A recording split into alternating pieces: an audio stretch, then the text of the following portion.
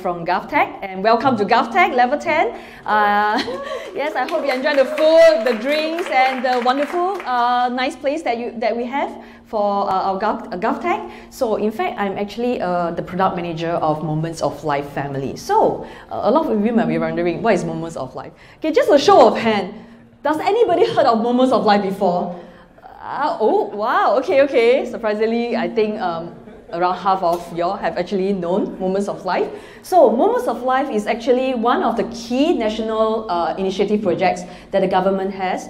Okay, what we try to do is that we try to deliver integrated services, okay, to citizens, and also to provide relevant information based on a citizen's certain life in point. So what do I mean by that? Like, for example, getting married, having children, raising a child, getting employed, going into your retirement, and last but not least, moving towards active aging. Okay, so all of this is actually the moments is actually part of moments of your life. And what we try to do is that based on a certain moments, right, how can we better provide government initiative and government information to you at that point in time. And some of you might actually overlap different moments. Like you might be having a baby and you are actually entering retirement. So how do we actually better prepare you so that when you interact with the government services, you are actually able to use it in a seamless way, and we are actually able to provide you with relevant information. So for this project itself, right, in fact, we use agile. Okay, just now I hear the question, right? Okay, agile is going down. It depends, okay? So we are actually using Scrum methodology to actually do our product development. But Moments of Life is actually very new. It's a new product. It's a new initiative.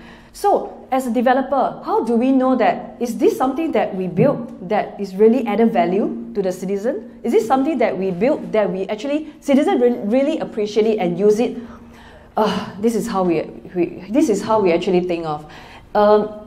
I think is it like all developers here? Do we have like designer, UX designer, UX? Ooh, okay, I saw one. Okay, almost. Okay. So yes, you have a lot of developers here. But what I'm going to actually move on, is to share with you how can we actually use design thinking process or design thinking activities to help you to actually realize that, hey, this is the product that I built, and this is the product that I built that the user will use, or the user will provide a good experience for them. So as a developer, not just coding, not just get the designer to pass you the design or design material specs, okay, it's actually an ongoing conversation between both. And for a developer, it's good for you to understand the process of how designer works. Okay, of course I will actually go through the design thinking process, and after which I'll pass on to Eyung, which is our Director of Government Digital Service, which will actually share with us the service blueprint and what is a service blueprint, and also how to improve service delivery using the service blueprint. Okay, as I've mentioned, Moments of Life covers the various stages of your life. So in government itself, we really value how you use government apps. So your experience, okay, or how you use it, whether you like it or not, whether is it usability friendly, and etc., is actually one of the key that we value when we actually develop our digital products. So with this, right, we actually start off with Moments of Life family. So for families, what we're trying to do is that we target to actually ease the use of the government e-services. That means we try to integrate various services from different agencies to actually give you just one platform. So you can access whatever digital services that's relevant to you just in a single platform. So in fact, if you go to Google app, you can go to your app store, okay, and you actually find these Moments of Life. I'm just doing promotion, okay. If you find these Moments of Life family, right, okay, yeah, please download it, okay. Even if you're not starting a family, but if you're going to start your family, okay, please download it and explore. Okay, so what we try to do is that we actually integrate different services, which I'm going to share later. And what we also want to do is to provide you with personalized information. So, how many of you, when you actually open an app and they actually push you a lot of rubbish? Okay, what we are trying to do is that we actually want to know you. We want to know you personally. So how we know you? There are a lot of ways to know you. Okay, so for example, this app itself, when you launch it, right, it actually provides you with some question. Okay, not 10 or 20 questions, but maybe just 3 to 5 questions. And by these 3 to 5 questions, in fact, we can actually push you a couple of information that's relevant to you. And we also will be able to understand that, oh, which stage of life are you in? So we are actually pushing relevant information to you. Okay, what this app is also trying to do is to actually notify you, okay, with important tasks. With, okay, for example, you have actually do some application, so you will actually notify you that the application is success or not. So this is something that we are trying to do. It's not easy. Why? Because with integrated services, it means that we are not working with just one agency or 2 agencies, okay? We are working with multiple agencies, okay? So what we try to do is that now there's no silo agency that works together. We are actually collaborating with different agencies, and what we need to do is to understand their process. So we need to go to their back end, and then we need to actually understand, oh, how this flow works, how do we integrate services to become the moments of life app, how does your data works, how much data do you need, and how do we actually do data sharing among the agencies. So this is a huge task that my boss actually passed it to me. Okay, okay. So I'm glad that we made it through for our first MVP, and with this, right, in fact, we have been iteratively improving the app, and we are also trying to add on more moments of life. Okay, so how about sharing with you the project development life cycles that we actually go through. Do remember that this is a very, very new product initiative. It's really, oh, I don't have that platform yet. I don't have that app yet. So how do we start off with? So the first thing that we are trying to do is to apply a design thinking process where, first of all, who are your customer? Of course, our customer, y'all lah, right? Okay, the citizens, the one who use the app, the ones that needs the app to actually do government transactions. So with this, right, we need to actually go and ask them, okay, what are their pain points? What are the government agency that you need to interact with, okay, at that point at the moment in time? And with that, right, okay, we also need to, because for us, we have some assumption that how you use the app. So with this, right, we need to actually check validate our assumptions, and also to check if our assumptions is right or wrong. And with this, right, our designer will be able to do the ideation and try to actually provide the solution.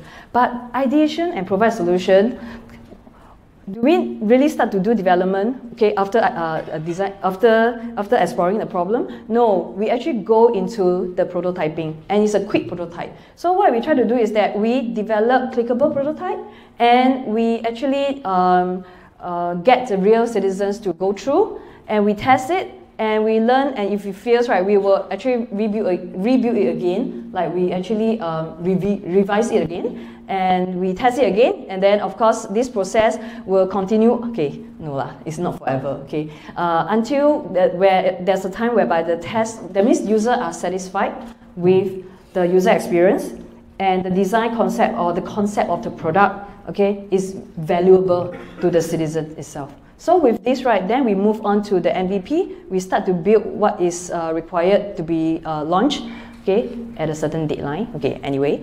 And after that, we will do the iterative software development to improve the product, okay. So for MVP, we actually launched Moments of Life Family last year, 2018 June. So what we did is that we continuously did the development, and then we improved the product, and we are now moving on to the another zone of Moments of Life. Okay, so to further clarify of what are the design thinking activities that we did. In fact, we did a couple of engagement activities, like for example, we went to the family, and then we do an interview. We do a series of interviews with the family, because it's only when the family itself, right, then we understand what is the real problem. So what we try to do is that we get them to actually share with us which are the government e-services that they encounter, what are the information that they require during the stage of the life, and based on that, what are their pain points, what are their needs. Okay, so, and other than going to them, we also get them to come to GovTech, because what we try to do is that we actually conduct a workshop. Okay, and we get our personas, like for example, parents with newborn baby, to actually map out what we know as a service journey mapping. So this service journey itself, starting from when your baby is born till your baby actually need to check on Primary 1 registration. So it's a long way, but based on this long way, what are the e-services and what are information that is required or interact with the citizen? So take a look at this. Okay, for those who have already have kids, you might have gone through the painful process, okay, without MOL family. For those who are going to get married, okay, good luck, because good news for you, because you already have the app itself, okay? Yeah, so, yes, so what you need to do, okay, don't worry, those who are single, you just need to learn, okay? You just need to know what are the services that you need to interact with the government. So first thing that you need to do, of course, you need to register, do your birth registration for your baby. And if you don't join the baby bonus scheme, you won't get any money lah, okay, from the government. So you are able to actually do birth registration and join baby bonus.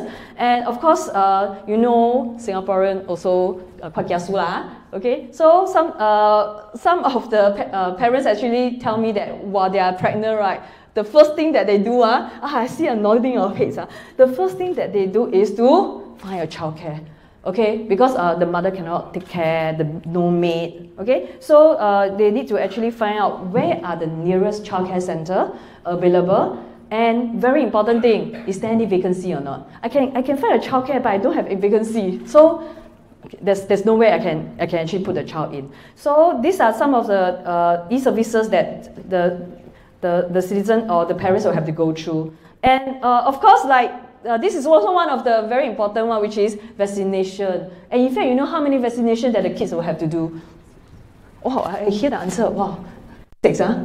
Okay, 6 vaccination that the kids has to do. And what you need to do is that you need to book appointment for your kids. And you have 2 kids, good luck. Okay? And if you are going to overseas, you need to apply passport for the kids. And when you reach kindergarten, you need to actually call the center to check for vacancy itself. Okay, why are we highlighting these family weekend activities? Because through the journey and through the interview, right, we find that this is important for a family. Okay, not the rebate, not the benefits, but family weekend activities. This is something that the user or the participant highlight a lot. So this is something that the values, which is the bonding, okay, where to go as a family, okay, for an event. So these are some of the things that we need to take note, and because whatever that we design, right, needs to cater for them, okay.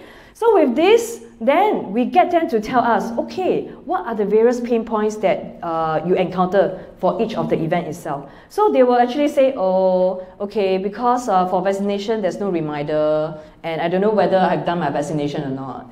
Okay, another one is, what is my tax rebate? I don't really know how much can I claim. And another, okay, which is very frequent pain point is that I have to call every childcare center to actually ask for vacancy. Okay, so this is not to put those single down. Okay, it is still very fun to have kids. Okay, it's just that you might need to go through the various processes lah. Okay, but what Moments of Life try to do is that they try to actually make sure that we provide a better value for you, in the sense that, like for example, now you need to actually go through 2 different online, not online, some of them is birth registration is offline.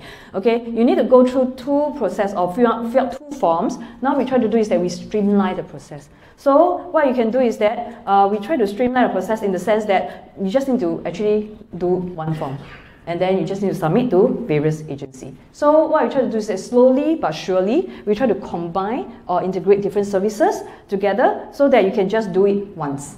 Okay? And with this, right, for childcare center, okay, what we also try to do is provide information on the vacancy of the various childcare and kindergarten.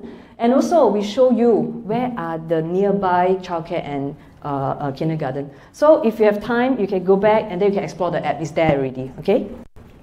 And other than that, okay, vaccination, yes. Some of them actually mentioned to us that yes, you have Moments of Life app, but I still need to open another app to view the vaccination. So this is also part of the moments that we are looking into. So we actually bring this vaccination into our moments of life app as well. So to make it seamless that you need to take care of your child, I know. So how do government actually make it such a way that is convenient for you? So you can just use one platform to actually do whatever you need, okay? And you can spend your time taking care of your child, okay? So this is something that we did. We actually do a map out of the service journey. And with this, of course, map out is one thing, but how to translate it into something tangible, okay? So in fact, before we, oh sorry, this is a clickable demo. Okay, I don't know why the demo word is not there. Okay, so we actually translate it into a clickable demo. But even before the clickable demo, what the team did was to do a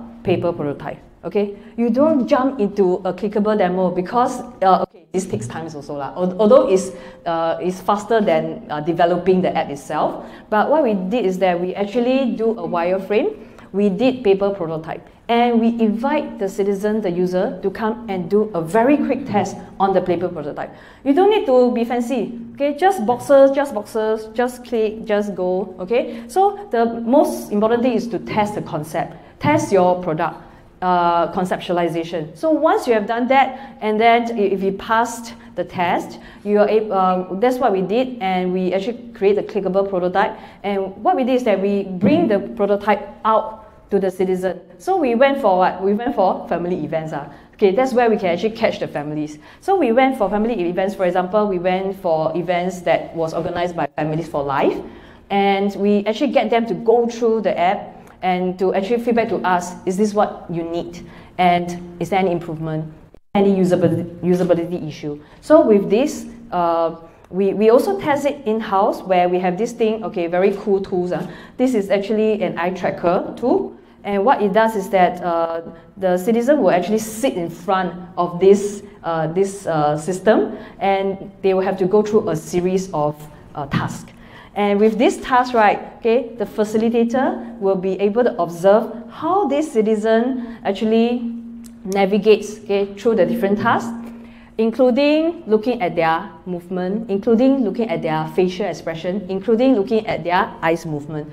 Because you don't realize if you actually use the app and it sucks, and your face and facial expression is really, what is this? So we actually realize that as well. So if that happens, then we need to actually go back and do some tweaking, redesign again. And if it passes, yes, we are going to go through the implementation. Okay, so this is the process of testing. In fact, okay, as a developer, as a designer, there should be a continuous communication. Okay, as a designer, okay, don't worry, I'm not going to ask you to put your hand. Okay, do you see your as a developer? Sorry, do you see your designer just at the start of the spring and the end of the spring? That's all, and you never see your designer anymore. Okay, if you want to put your hand, let me know. Okay, okay, yeah. Okay, I won't encourage that. Okay, because it has to be a dialogue, a communication between a designer and developer. My whole team actually sit relatively close together. Okay, it actually occupies part of the space over there. So if the developer has some issue or question, what they need to do is just walk over lah.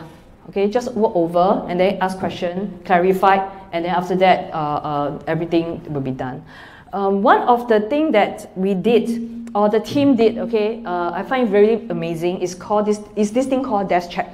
Okay, what is a desk check? Okay, checking on your desk. No, it's when a developer actually finish a story, okay, before they actually push it to the branch, they will actually get the BA or the designer to go to the desk, okay, and based on the requirements and the stories that you are doing, they actually do a check through, a quick one, okay, to make sure that whatever that this developer did, right, okay, is actually according to the requirement, according to the usability, according to the design. So once it's done right, then this developer can actually check in the codes, okay, and the story is done, okay. And involve developer on UX activity. I'm not too sure how many of you are able to involve in the UX activity like testing. But if you are able to do that, please do that, okay? You can actually suggest to your product manager, I want to be involved, or I want to observe Okay, so for us, in fact, our eye tracking usability testing room, there is an observation room beside it. So what I encourage my developer is to go into the observation room and to actually take a look at how the user navigate the task. So in this case, as a developer, I'll know that, oh, okay, there's some pinpoint. Okay, so I think with this, right, yeah, this is the team. I'm going to pass on to Eyung, and Eyung will be able to share with us the design, service blueprint. Thank you. You can see the kind of energy and stuff like that. So I hide at behind. I had 2 bottles of Red Bull. I hope I can keep up with that. Okay, anyway, I think for me, I just want to build upon a small part from what Jin has shared just now, right? So if let's say you try to recall like whatever Jin has shared, right? Typically when we talk about whether we want to build a product feature or not, a lot of time we jump straight to the feature itself. How many users are using this feature, right? Is this feature something that is an X factor that no other product, no other platform can provide this feature? Am I supposed to build it and stuff like that? Whether I should build feature A, I should build feature B, C, D, E and stuff like that. So that one, nobody call it that way, but let me just give it a name. I call it think vertically, right? So if you build upon what Jin has shared just now, it seems to say that actually there seems to have some value that when, of course, we need to think vertically, but there will be some added value that if you can think horizontally, so that a feature is not just a vertical feature by itself, but it is just one of the elements along a journey itself. So basically, I think, I don't know how much time we have. Don't worry, I only have 40 more slides. So very quickly, I can sum up this. Seriously, 40 more slides. So you might want to call your parents, your wife, and anyway. Okay, let me continue this very short presentation. So let's build upon that point and think of what we can make out of it.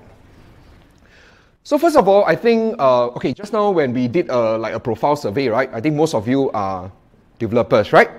So good. So you all can't tell whether I'm talking the right or wrong thing. Okay, anyway. So if let's say you are a designer, specifically if you are a service designer, then definitely you won't be very unfamiliar with this word called service blueprint, right? Okay. So we have been using a lot of service blueprint in our context. Try to build this model of how do we think horizontally, and if I use it to drive the kind of product consideration of whether yes or no, whether I want to build a feature or not, how does it affect my decision-making process? So this is a very like traditional model, right? Perhaps we have fine-tuned certain words and stuff like that, but if you want to like study into literature, just look into the service blueprint, service design, it won't go too far from that. So in a nutshell, right, it's just about, you think about it for tens of years, we have talking about journey mapping, right, the user journey itself. We just build upon the depth and talk about like this is the line of interaction where your user will go through this line and interact with you. Then there's also another solid line of visibility, which means that this is so much that the citizen or the user can see and have interaction with the user itself. Whatever that's below is your back-end system, so on and so forth. It's just a very simple model, right? Citizen-centric approach to bring together related tasks, blah, blah, blah. I think all these things you can read, right? Okay, before I start, in order to make me sound a lot more professional, right? I want to say that in coming October, you'll be seeing a new government product. So basically, I think just now, Jin talked about like the young family journey, right? So at the same time, right, October is just an internal trial first, right? We're going to test on, after the birth, right, we want to look at the death part, right, the cradle to grave, right? We want to talk about when citizen is suffering a loss of family member, what is the process they go through? So just built on this product itself, these are the service blueprint that we have accomplished, 14 of them, in order for me to make important product decision. So let's probably take a deeper look in what is it about. So I think you have probably seen this, right? But I want to use this to highlight the point about we use service blueprint heavily at this point, which is the part when I'm doing my research. I want to know what is the current state of the digital services. Be it there is no digital product, so citizens have to rely on the physical channel. So for that, I call it a as-is blueprint, right? But if let's say I'm doing an ideation to come up with the to-be state, right? Of course, then I'll call it a to-be blueprint, right? It happened heavily along this line. I just want to introduce some of the basic terminology, right? The touchpoint artifacts. So this is, I come to the website, artifacts will be a ticket, right? And the citizen action could be on this website, I want to search for available slots, right? And then I can display the ticket, right? And at the front stage, the service provider, this is normally an officer, right? Maybe from a cinema, from government officer. They would help to register the citizen, or they can check the ticket information, so on and so forth. And behind it, there will be the backstage provider. I basically need to store the user in the database and stuff like that. Just take note that vertically, right, this is the registration stage, and this is the attend the event stage. Just some very simple, like, intuitive terminology. So built on this terminology, we want to establish like, hey, because if you just want to talk empty about like, I want to build a killer feature, I want to cut down the citizen life and stuff like that, right? It is a little bit abstract, it's in the cloud. So how can I use such a tool to apply certain, like, if you play a lot of games, I call it a cheat code, right? For me to know, at least give me some indication of what can I think about it. How can I apply some transformation to it? Okay, first of all, I'll run through very quickly. By right, this is the ending time already. I still have 30 more slides. Okay, anyway. How do we get the service blueprint plotted? So as you can imagine, right, the first two stage and also the pain point stage, the pain point layer, these are the things that you can just interview your user, your citizens, and it should be allowed you to get some of this information, right? On top of it, if you interview the staff themselves, the officers themselves, right, you should be able to get information this layer and the bottom layer. So if you combine all of them together, this is what you're getting. Then you're getting the full map itself, right? Now, the next question is about, now you get the full map, but what do you do with it, right? I first need to state this objective. So for information, at least in the Singapore government context, we are very serious about this. So we have altogether 10 to 12 track of works, and we apply strictly some of these like service blueprint mapping to make sure that we don't just take care of the front-end experience, we have to optimize that, but the back-end system also need to be upgraded correspondingly, right? So the whole context is that in the past, especially when you are designing an ecosystem, you are not just designing one touch point. And this citizen has to be served across different touch points. Some might be physical, some might be digital. So we need to do things holistically so that, here comes the important part. Each of the touch point is journey aware, which means that each of the touch point is just playing a specific role as part of the full journey experience. So that is the whole intention and impetus of what we are doing here. So once you have the blueprint done, I think a no-brainer thing is that the first thing, right? We want to remove the pain for all the user. Why do we want to do that, right? Of course, this is the core of user-centric design. We want to remove the pain. And this is the main driver of, because if you develop the next iteration of the system by removing the pain of the current status, definitely you're delivering a better system, right? So that's a no-brainer thing. That's a step number one. So step number two, again, based on this visual tool, if there is a way for me to combine the stages, for example, these and these stages combined together. Visually, we are combining the stages, right? But in the actual practical stage, what is happened is that we are streamlining, we are simplifying the journey for the citizens themselves, right? Because now there are less stages or steps for them to go through. Again, this is how a visual tool map back to what it really means in a physical world, right? Third one, even better. If let's say now because of certain treatment, right, I can totally remove a stage, right? What does it mean? Even better, because user can skip some steps with the same outcome itself, right? Number 4, remove artifacts. So a lot of time, these artifacts refers to things like maybe a physical form, or maybe, even a physical ticket itself. Normally, why do we want to do that? Because we want to do this for convenience and efficiency, sometimes also for consistency, right? We want to get rid of the process of I collect information in a paper form, then I need a third party to type it into the system itself. That, of course, will bring across a better outcome. Last but not least, it is also about nudging and notification, right? Typically, we use this a lot when we want to bridge the gap between a physical world and a digital world, right? Because whenever the citizen, leave your digital system and they need to follow up with a physical action, that is always a lot of time. There will be people forget about the timeline, miss the meeting, or, things like that, right? So we need some nudging in place.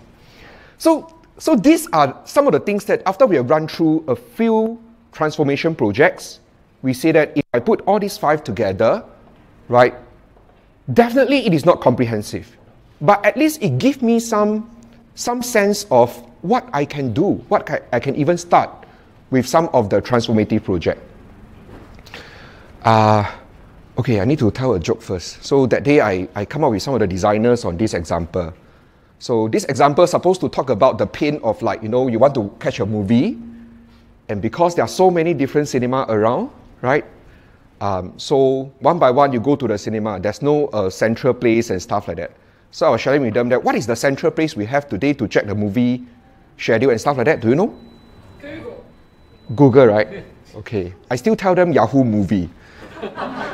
Then there's no such thing. It just proves that how hardworking I am. Anyway, so this is just a very simple example of I have to go to multiple websites to check for the movie timeline and those kind of thing, right? And so on and so forth. If I use my credit card to pay, I collect the ticket, I buy the food, after that I go in, blah, blah, blah, right? So I just quickly apply. Okay, I'll go through very quickly, but all these things, I actually don't mind to share the slides so you all can take a look later, right? But first step I mentioned, right? The no-brainer thing is try to remove the pain point. Always start with the pain point. The pain point is that I need to check multiple websites to find the show time. So how about we can try to combine the stages? Instead of going through multiple websites, let's combine to one, right? Stage number 2, they say that there's a long queue.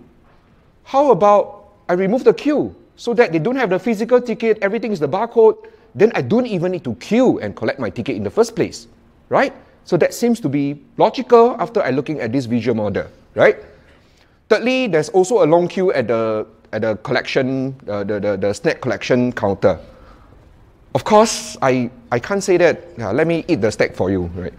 I can't do that. But at least, if we make an assumption that ordering of food, okay, that day, okay, nobody know my wife, so it's okay. So I actually observe ethnographic study, right, in design context. I observe my wife. True enough, to tell the counter girl what is the food you need and then make the payment, whatever, the process very fast, less than 10 seconds. But my wife took 20 seconds to check, I want this, I want this, no, I want the other one, right? So if that experience is correct for all, not just lady, but also for men, right? Then maybe we can move the food selection process upstream, right? Through a digital channel. So that would save me some time, right? So from a journey context, this is basically what happened, right? Last but not least, ticket. Remember just now we say we want to remove the artifacts, remove the ticket itself, right? That's the time that, because all this is the digital touch point, right? Then this is a physical touch point, which is the time that you really go into the theater itself and catch a movie, right? So there's a digital to physical kind of transition. So how about we introduce a nudging there? So once you put all these things together, then this becomes a to-be state. So if you put them side by side, apparently even visually, you can tell that now we have lesser steps, now we have cut down the steps required for the citizen, right? And this is probably what you should be considering building, right? Okay, I know I'm very much behind time, so let me just share with you the last. Okay, I just want to make one footnote here. If you think that this is just a design problem, right? And if you think that once you already map out all these things, right, my job is 90% done, you are absolutely wrong, right? In fact, a simple exercise like this is also a very heavy engineering problem, right? Because it means that when you think horizontally, when some of your touch points are concurrently powered by so many different back-end systems at the back, so how do you handle the ops tech integration? How do you handle the DevOps portion? I think that itself is another whole new topic, right? So I back to the example provided by Jin just now. You know, for the moments of life, even at the MVP stage, right? We are talking about an MVP that is powered by 26 API across different other systems. So that is the complexity we are talking about when you are thinking horizontally. So how do you handle the kind of downtime? How do you handle the kind of the SRE, right? When different system has different downtime and stuff like that.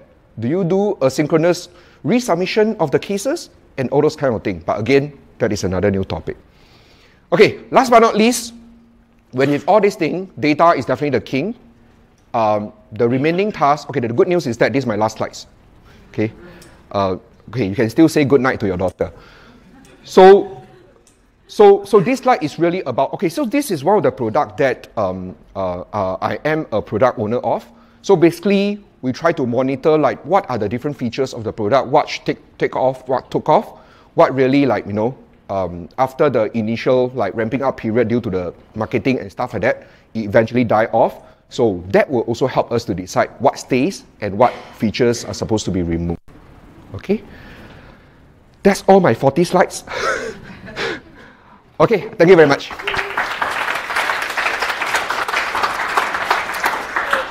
are interested in upvoting a few questions, please do so.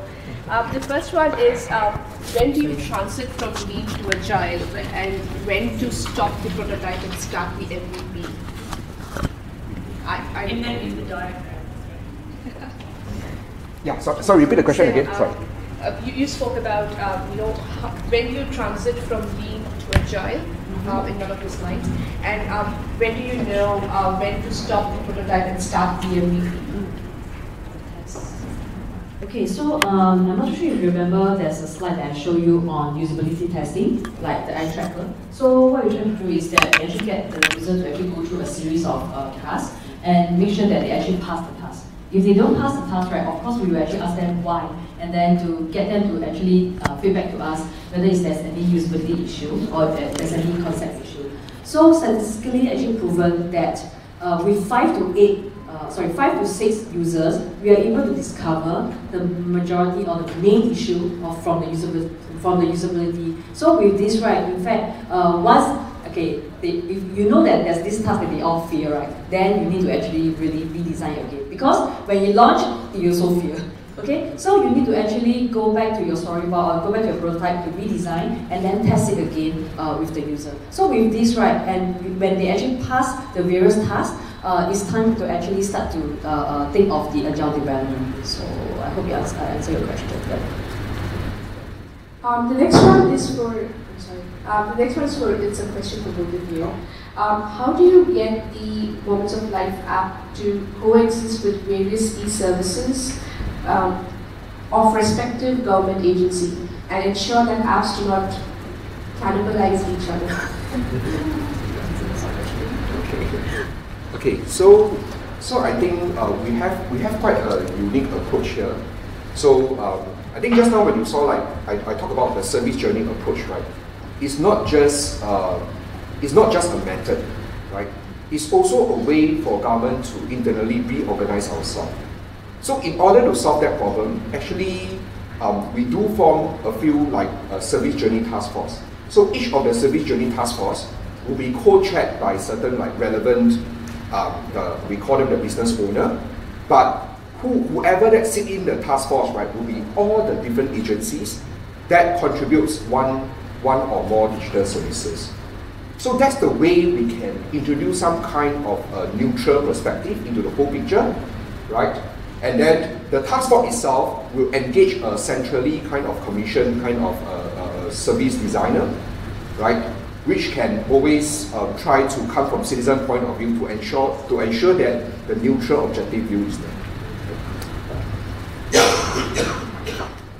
Moving on to the next question, can you give examples of features or design ideas that were discarded after user testing? Okay, so actually there are a couple of them that we thought of, but the very important or very prominent one is the joint service that we actually created. So in fact, even before the ideation and all this thing, right? In fact, the citizen, right? Nobody actually complains about they need to fill out two services. Yeah. So, but when we actually go through the design thinking process, the ideation, and we actually realize that they can actually combine this form together. And with this, right, we start to combine the birth registration and baby bonus form together. And it's not just combined, we have to redesign the process. And with this, right, a lot of things that we uncovered and we discovered that is not normal to a normal citizen. Like I asked you, do you know what is raised Barrett raised? Do you know what is that? Yeah, I don't even know also. Okay, so the user, when they actually do the testing, they don't know about that. That means you, for example, you're from Singapore and your partner is actually from Australia, for example. Yeah, so they are dual races. So what you want your kid to be? What race you want your kid to be? Okay, so there are a couple of issues that we identify, and we realize that, oh, citizen does not understand, okay, and what are the, so we need to actually put in more, like for example, learn more. We need to actually get them to understand how to fill out this form together. So in this case, these are some of the things that we actually discover, and we need to redesign to make sure that the citizen, be it Singaporean, be it whoever, will be able to understand, okay, how to actually fill out the joint services. So this is something that we discovered. Okay, I tell you a little story. Quick one. Yeah, you can still say good night. Yeah. Okay, let me first by starting asking a question. How many of you pay tax? Forget about the question. Okay. Today, if you go to the MyTax Portal, I'll tell you, I'll share a little story. So it comes to a stage that our designer needs to design just a very simple feature, lockup button. I come into the tax portal, how do I lock up? Right? So we made an assumption. We say that we go to the Google image search. You know how Google rank, right? Basically, the more popular result will be ranked the first, right? So we type into the Google image search, lockup button. Then the first result came up. Then we just use it as lockup button, thinking that, oh, I made a super smart decision. Because that one confirmed very popular, confirmed people know that it's a lockup button. Guess what? 70% of the user doesn't know that's a lockup button. So today, if you go back to the MyTax Portal, you know what is the treatment we do? Down there we just write lockup. There's no ambiguity there. Let's take one more question. So based on the previous one, so how do you differentiate between pain points and baseless complaints? You mean like I should do a complaint in like government services? Sorry. So when you are evaluating what things to work on, you talk about pain points, right? How to address them. How do you differentiate between pain points and baseless complaints? Something which is not needed to be addressed. Okay. Sure. With no offense, whoever potential business partner here, to me, because we are building citizen-facing product, we are building a product for the citizens, right? So to me, business complaints are just unvalidated pain point, right? Business side always have a lot of assumption. What are some of the complaints? What are some of the things that we can do better and stuff like that? Unless the feature or the process we are building in is specifically to serve the business need. If not, whatever the business complaint to me is just unvalidated pain point which needs to be validated. That is to me, of course. Sorry to add on, I think if you're talking about baseless complaint, right? A lot of the citizens, okay, you know what's the first thing that they complain? That the government didn't give them enough money. So this is the baseless complaint. Okay, so it's more towards like the policy kind, but what we're trying to do is that based on whatever that we build, based on the usability, based on whatever services, the touch point, okay, what are the pain that they encounter? Can they find this? Can they do that? Can they do this with ease? So I think what we are trying to do is that we actually try to address the pain point of using government digital services. So I hope you answer the question. Thank you so much. Good night.